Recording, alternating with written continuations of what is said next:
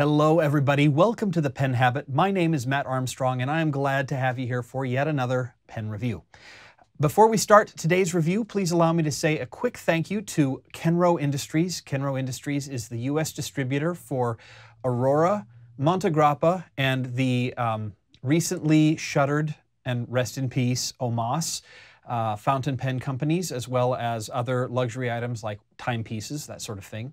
So I met them at the LA show and they offered to send me a pen for review, and it arrived a few weeks ago, so I've been having a very good time playing around with it. So the pen for today's review is the Montegrappa Copper Mule. It is a mostly copper pen that is based on the Fortuna line that Montegrappa has put out, and I've reviewed the Fortuna before. I did the white and ruthenium version that I said looked a lot like Eva from Wall-E, or looked like it belonged in the Apple designers stable of products, Johnny Ive. So this is the copper version of that same pen, and it's beautiful. It comes in this blue box with the kind of octagonal tile design and the Montegrappa Italia logo on the top. Top of the box comes off and the flap folds down to reveal this really quite lovely pen coffin or pen box. I feel like Montegrappa does a really nice job with their pen boxes. They feel nice, high quality boxes. So it's got the little medallion here on the top and that same octagonal tile motif. Really nice feeling box. You open it up and inside is the pen itself, along with the little silica gel packet. Please do not eat this, in case you were ever tempted. And a couple of Montegrappa ink cartridges and the booklet. So let's talk about this pen, shall we? So this pen, I'm just going to pull it out of its little plastic bag, is made mainly from copper. So both the cap and the barrel are made from copper, and then got these brushed stainless steel accents all the way around. So the design overview starts with this 1912 medallion up at the top, which is the year of Montegrappa's founding. So they've been around for quite a while. The cap's got a kind of bulbous shape to it, which I think actually fits very nicely with the overall design, the overall profile of the pen. This clip is very, very sturdy. So very strong clip with the little roller wheel. I do like the clean lines of the clip there. So, and it attaches internally to the cap through a slit in the wall of the cap. Got the wide cap band with Montegrappa in black enameled letters. And then the barrel of the pen tapers down slightly to a rounded flat end right here. Now, copper is an interesting material. When the pen first comes to you, it's going to be this just beautiful, glossy, bright, shiny copper. It will have been beautifully polished and really, really attractive. Copper, though, is a reactive metal, and it does oxidize and it patinas over time. So you can see here, this is what it looks like after a couple of days of handling. And it continues to get darker over time. Now, you can polish this, and it does come with, where did I put it? It comes with a polishing cloth that you can use to polish it. To be honest, I didn't have a lot of luck with the this polishing cloth, but in talking with some other people, if you put a little bit of white vinegar on a rag and rub it, the tarnish comes right off. So a little bit of white vinegar and this gets restored pretty quickly. Now, it is a very shiny metal surface, so it does pick up fingerprints. My advice to anyone considering this pen is, if you're the kind of person who needs your pen to be pristine and shiny, either wear white fabric gloves when you write with this pen or don't get it.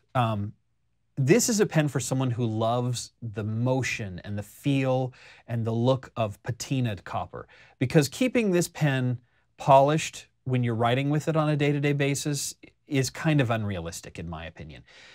Good thing is, I really like the way it looks when it's patinaed. It gives it, you know, that bright, shiny finish is real, and you can see it kind of looks like this little bit right here. Is really quite attractive, but I think the motion and the depth of color of patinaed copper is quite beautiful too. And it so happens that as a former redhead, back when I still had a full head of curly red hair, was very much the color of patinaed copper. So in that particular respect, I like this material a lot. I just want to call out the polishing requirements if you need your pen to be bright and shiny all the time. Might be a little onerous for you. Underneath the cap, which it comes off in, that's 1 and just shy of 1.5 turns, and it turns on these big block threads here.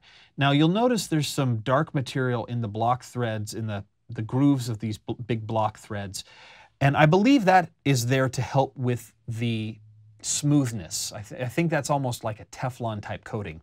And you'll notice on the inside of the cap, they've got this big white inner liner. And so the threads are metal on plastic as opposed to metal on metal, which I think is really quite a wise design decision. You take care of the inner cap and get rid of that squeaky metal thread thing, which kind of drives me crazy. The section is nice sized brush metal section, very, very slightly convex, with a minor taper. I love this material. I'm not a big fan of metal sections normally, but I really like this brushed steel. It gives the pen, if you're going to have a metal section, it's got to have some texture to it. Otherwise, it gets really slippery in the hand, and that's not something I enjoy writing with. I didn't notice slipperiness in the hand with this at all.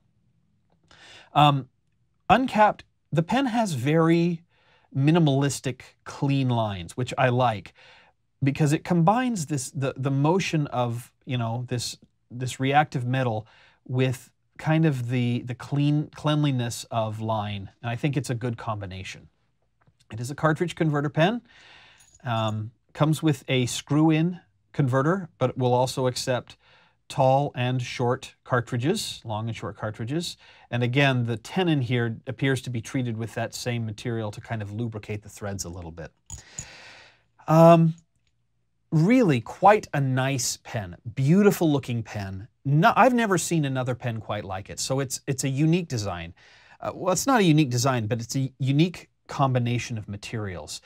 And it's really quite comfortable to write with. I was expecting metal pen, metal threads. I was expecting I wasn't going to like this, and I like it a lot more than I thought I was going to. So in the hand, very comfortable. The section is long enough that even with my kind of extended grip, I don't ever find myself gripping on the threads, which is good because gripping on metal block threads is pretty uncomfortable. I've had that experience with other pens. Nice long section, very nice weight in the hand, and it feels like the steel kind of brings the weight down toward the tip of the nib. Can be posted, and it posts pretty deeply, so it fits, even posted, fits very nicely in the hand. And for my hand at least, the weight of the cap, which we'll get to when we do the measurements, sits very, very comfortably in the web of the hand. Nice balance. It's a really comfortable pen to write with. I was able to do several pages of writing with this with no issues in terms of cramping or over gripping or any of that kind of thing. So I feel like this is a very nicely balanced pen. So let's go through some comparisons and some measurements. So comparables, here's the Montegrappa Copper Mule, and then we can look at the Mont Blanc 149, the Pelikan M1000, and the Pelikan M800. So you can see size-wise, it's pretty on par with the M800. It's not the biggest pen in the world, but it's not dainty either. It's got some heft to it. And then if we look at some less expensive pens for comparison's sake, here is the TWSBI Eco. Again, about the same size there. We've got the Lamy All-Star. And then some smaller pens, the Platinum 3776, the Pilot Metropolitan, and just because I happen to have it here in the room, an Esterbrook J. So, and a lot of blue and silver in this group here as well. So, it's a good sized pen, but it's not ridiculously oversized either. So, if you like that kind of middle sized pen, this will be a good one for you. Measurements, you're looking at 137.3 millimeters when it's capped. Uncapped, a very reasonable 127.2 millimeters. And as I mentioned, you can see how deeply it posts here. You're looking at 154.8 millimeters, which is pretty short for a posted pen, as long as it's not a pocket pen. The section is about 11.2 millimeters in diameter. The widest point of the barrel is 13.5 millimeters, and the widest point of the cap, which is basically all of this right here, is 15.7 millimeters. And as you would expect, being a metal pen, it is not the lightest pen in the world, but it's maybe not as heavy as you might think. Uncapped, it is 33 grams, I almost said millimeters, 33 grams, which is a nice size if you want to feel a little heft, but not too heavy. The cap itself is actually pretty heavy on its own. There's a lot of metal in this cap. And the cap is an extra 21 grams, so together you get 54 if you decide to post it. So it can get a little heavy when it's posted, but as I said, the balance still feels pretty good for my hand when it is posted. So let's go ahead and do a little bit of writing. The nib is interesting, and I want to talk you through it because it's maybe not what you'd expect from an Italian pen, but it's still a great nib. So I want to talk you through it and do a little bit of writing. So here we go. All right, this is the Montegrappa Copper Mule.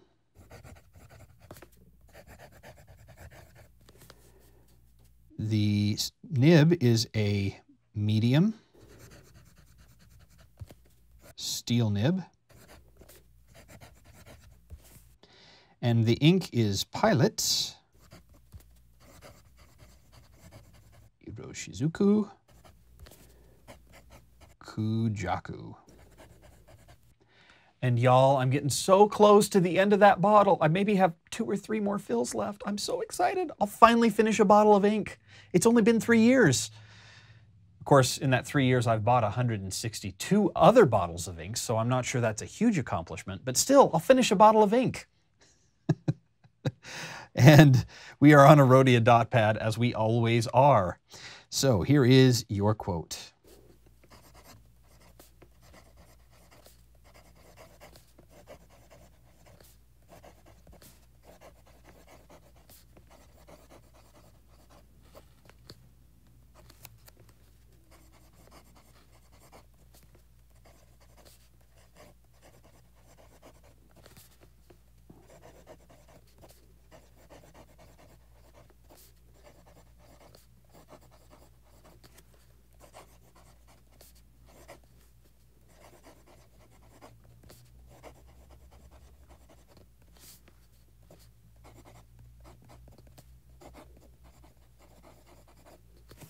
All right, so let's talk a little bit about this nib. It is a steel nib. It is a brushed steel nib, which is very different than the very brightly polished steel nib. It's got that same octagonal tile design with the Montegrappa text. Aside from that, it looks to be a pretty standard number 6 size nib. Now, one of the things that I find interesting about Montegrappa nibs, and I've seen this now on 3 different pens, is that their nibs tend to run on the smaller side of the gauge designation and have more feedback. So much in the same way that Aurora pens might have more feedback, Montegrappa tends to have their nibs ground finer than the designation would indicate and with less of a polish, so you can feel the nib on the paper. If I were to put the feedback scale value on this, I'd say it's probably around a 5 or a 6. So this is not a nib where out of the box it would just glide right off the edge of the page because it is so slippery, but that sort of thing, if you like that, it would be pretty easy to get to it.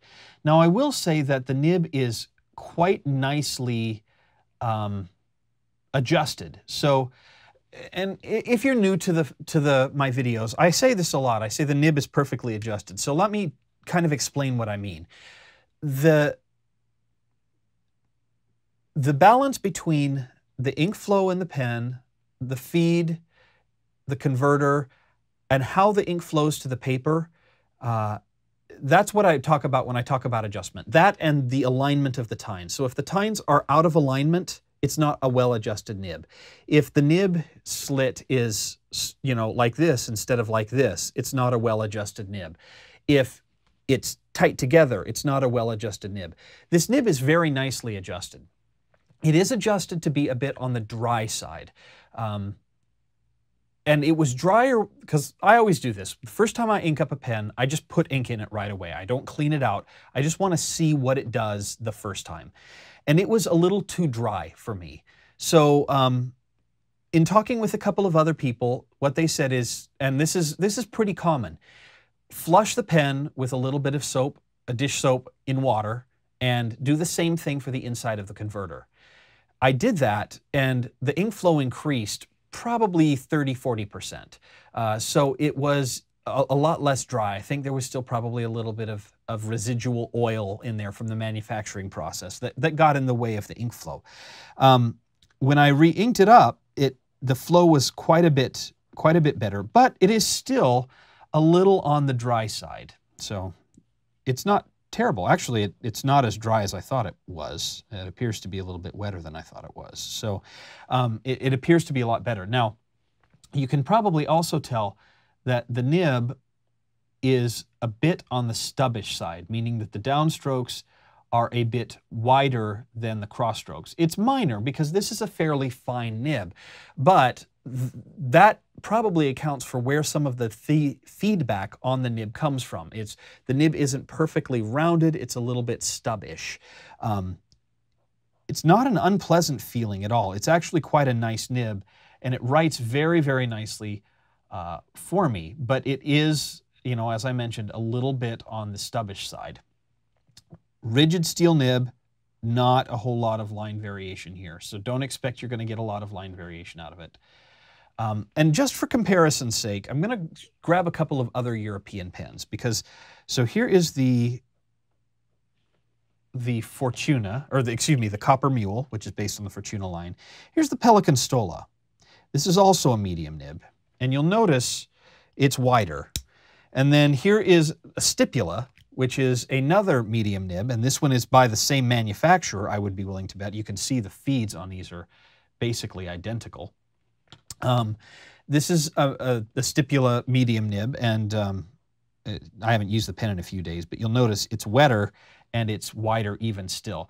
So I don't know whether Montegrappa adjusts its nibs to be a little bit drier and finer, or whether they order them that way from the factory. I believe Bach makes their nibs.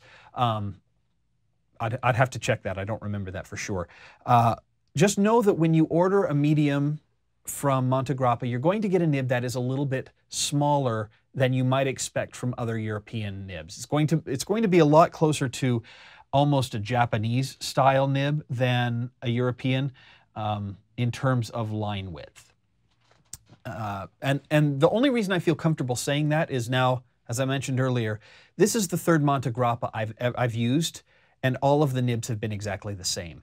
A little bit feedback prone, a little bit on the dry side, and a little bit narrower than you might expect for a nib, a European nib for a medium. So I think that's the way they designed them on purpose. So overall, oh, but almost forgot. I must always forget to do this. Here is your reverse writing. It's pretty dry. It's a little bit scratchier, especially on this cross stroke from left to right. Right to left is not too bad. So if you're a reverse writer, you could probably smooth that out pretty easily. I like this pen a whole bunch. It is an expensive pen. I've thought a little bit about the best way to talk through the value proposition on this pen, because it's a little tricky.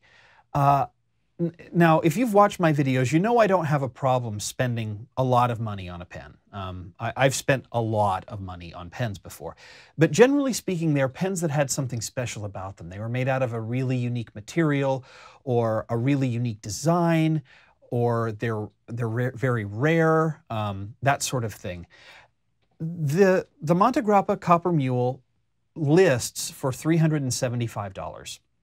Certainly not one of the most expensive pens I've ever reviewed, but it is very much in that higher end pen range. It retails for quite a bit less than that. So it retails for right around $300. Most authorized Montegrappa retailers, at least here in the United States, can't advertise the sale price, but it is my understanding this retails for about $300. So this puts this pen very much in the same price range as, for instance, a brand new Visconti Van Gogh, or a Salvador Dali, or even their new Millennium Arc. Generally speaking, it is a little unusual to find a $300 pen with a steel nib in it. Usually when you get to a certain price point, and in the US, that price point generally seems to be around $150 for mass-produced pens. You do start to see gold nibs getting integrated into a pen. Here in the US, pretty much the only time you see these higher-end pens, price-wise, $300, $280 to $300 with steel nibs, is either from luxury brands like Montegrappa or Visconti, or from custom pen makers, where you're having a one-off pen made. And if you want and so a lot of times, depending on the materials and the design, the body of the pen itself will be $300, and then the steel nib is free and it's extra if you want to add a gold nib. I'll be real honest, I love the copper on this pen. I just love it so much that $300, I would still probably be willing to pay for pay $300 for this pen with a steel nib. It's kind of right on the edge of what I'd be willing to pay, but I would still be willing to pay it because it's the body of the pen that I'm buying, not the nib. Now, with this being a pretty standard number 6 size nib, I would love for this to come with a gold nib, mainly because I like the bounciness of a gold nib. I don't use a lot of very, very rigid nibs, and so I do miss a little bit of that bounce. But with a bit of sliding over some micro mesh, I think this would be, I could get this very easily to the smoothness I like. I'm not worried about the ink flow. I'm not worried about ink starvation or hard starts or skipping or any of that kind of stuff. So this is a really solid pen that writes really well, but it is on the high side of the price range. And I'm not one of those people who's like, well, I'm never going to buy a pen with a steel nib over that price. I don't really necessarily care what the nib is made of by itself. I'm more interested in the writing experience, and if it's a great steel nib, wonderful. I've got a $400 pen with a steel nib in it, but it's one of the best nibs I own, and that's great. I'd buy it again in a heartbeat. This one, because it is a mass-produced pen, and it's not like, you know, millions of these are made, but it's a factory-made pen as opposed to a craftsman-made pen, you know, a one-person shop in the middle of Ohio kind of thing. This $300 is kind of the max I would ever pay for this pen. This thing is rock solid. It is built like a tank. It is great in the hand. It writes very well, although not quite to my tastes. It's a wonderful, wonderful pen. And I get to give it away. I'm actually kind of sad I have to give this one away, but because it comes from the distributor or the manufacturer, due to my code of ethics, I have to do a giveaway on this one. Breaks my heart because I love this copper pen. So head over to penhabit.com in the next few days after when this video is posted to see if the giveaway is still going on. And I'm sure that if it is, you'll want to enter because this is a wonderful, wonderful pen. Again, a huge thank you to Kenro Industries for providing this pen for giveaway. I should also mention that while supplies last, the pen comes with this copper mug. Now this pen is called the Copper Mule, kind of around the story of the Moscow Mule, which is a drink made of vodka and ginger beer and I believe lime juice and some simple syrup. I've never had one before. I'm not much of a drinker, but it's always served in a copper mug. And so while supplies last, the pen will also come with a copper mug.